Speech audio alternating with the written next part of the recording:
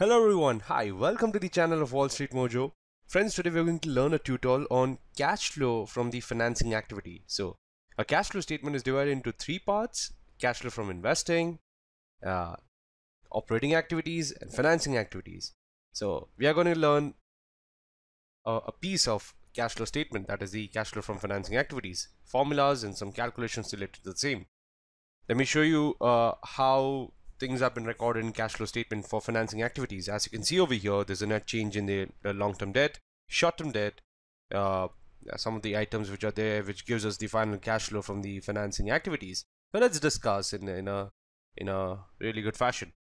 In a nutshell, we can say that cash flow from the financing activity reports any sort of issuance or repurchases of a company's own bonds and stocks and the payments of dividend. It reports the capital structure transactions. Items are found in the long-term capital sections of the balance sheets and the statement of the retained earnings. So let's begin.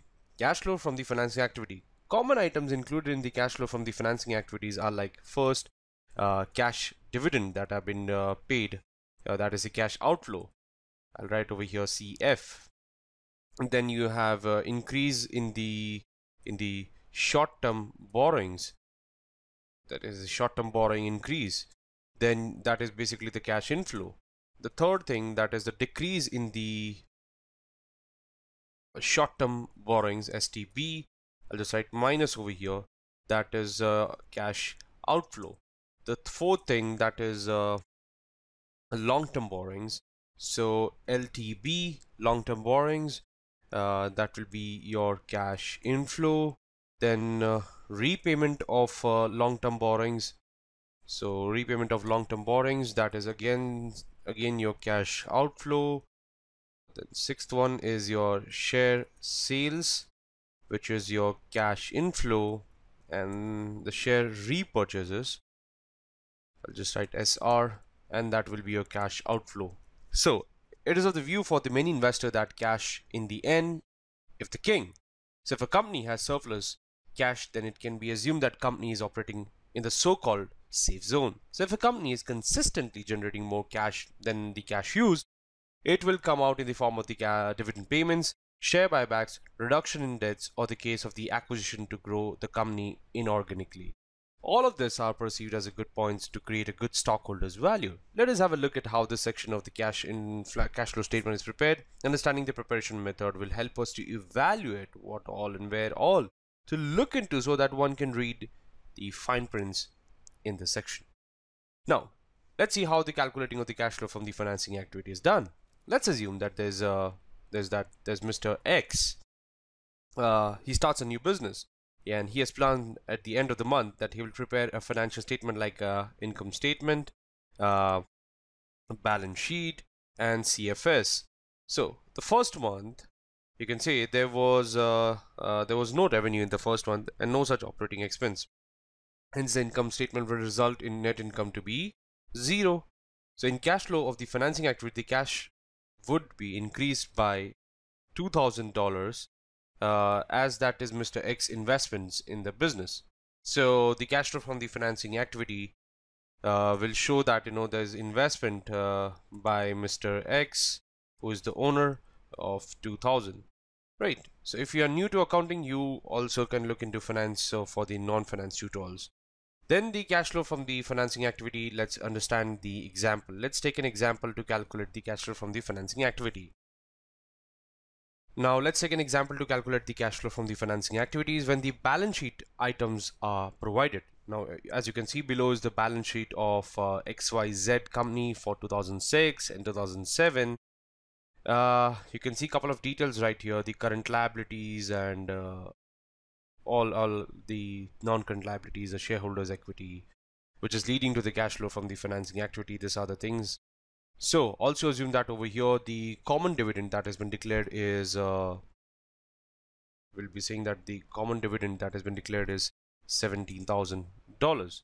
Now based on this, calculate the cash flow from the financing activity. So in order to prepare the cash flow from the financing activity, we need to look at the balance sheet item that includes the debt and the equity. So in addition, we also need to include the cash dividend paid and as the cash outflows here. As you can see, the bonds, the company raises over here 20 to 30,000. So the bond, the first and the foremost thing is the bonds. So we can say that the increase is 30,000 minus 20,000, that is 10,000. Second, that is you can say common stock. I'll just write over here CS. As you can see in the common stock, there is a decrease. So the change in the common stock balance sheet is 80,000 minus 1 lakh, and that will give us 20,000 negative. Please do note that we do not take the changes in retained earnings, because as retained earning is linked to the net income from the income statement, it is not part of the financing activity. Then the next thing that we are going to discuss is the cash dividend that has been paid, CDP. Dividend, the cash dividend paid is what? It is your dividend plus any increase in your dividend and dividend payable. So basically that's going to be 17,000, right? Minus 70,000 plus 10,000. So that will give us 7,000 in negative. So the cash flow from the financing activity is going to be 10,000 minus 20,000 minus your 7,000. That will give us 37,000. Wait, there's some problem. So no, because we have signs the negative, it's going to give us negative answer. So it's going to be 10,000, that is as above, less 20,000 and less 7,000, which will give us our cash flow from the financing activity as minus 17,000. Now we'll discuss an example of Apple, calculating the cash flow from the financing activities of Apple. Now let's take an example for the organization and see how detailed cash flow from the financing activities can help us in determining information about the company. As you can see over here, there's a proceeds from the issue and so on and so forth, all the details that have been taken, and the cash used in the financing activity that is given, which is in the negative. This is another major component of the cash spending an investor looks at in detail, because it is indicative of the kind of the financing activity which has been undertaken by the company in a particular area. So in financial year 15, Apple Incorporation spent close enough to 2484 or 483 million in the financing activities. A few observations from the above cash flow from the financing activities apart are: the company has been steady in as a part of the dividend payer, okay, and that was over 11,000. As you can see, payment for the dividends, it is quite steady, 11,126, 11,561 and 12,150. Each year. An investor who don't wait for the capital appreciation can earn money from the steady dividend paid by the company every year. One more important factor to see is the repurchase of the shares that has happened. As you can see, the repurchasing of the share is indicative of the fact that the company has been generating steady returns. The company is generating ample cash and using the same to buy back the stocks. So the average repurchase over the last 3 years has been 35,000 million. So as you can see, 730, 543 and 495. So third most interesting thing that one can see from the above statement, that the company has been taking long-term debts. Well, you can say that in that particular scenario, this might be one of the way company is financing its activity. This is very important. I mean, however, as an Apple Incorporation, which is overall sitting on a pile of cash, it would be interesting to question why such an entity will take in more long-term debt. It can be the business decisions, or it can be because of the fact that borrowing rates have been at all-time low and the cost of the financing through equity is not feasible for them. Also, we know that the company on one hand is repurchasing the share over here, and hence taking more money from the equity market can be counterproductive.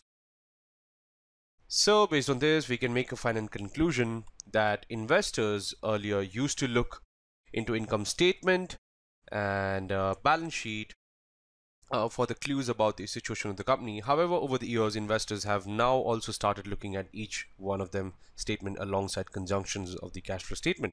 So this actually helps in getting the whole picture and also helps in taking much more calculated investment decisions.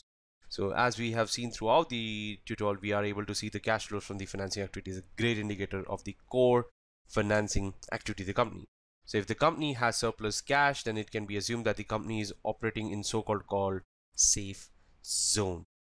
And if a company is consistently generating more cash than the cash used, it will come out in the form of dividend payments, share buybacks, and a reduction in debts, cash, and in case of the acquisition to grow company inorganically. So all of this are perceived as a good points to create a good stockholders value.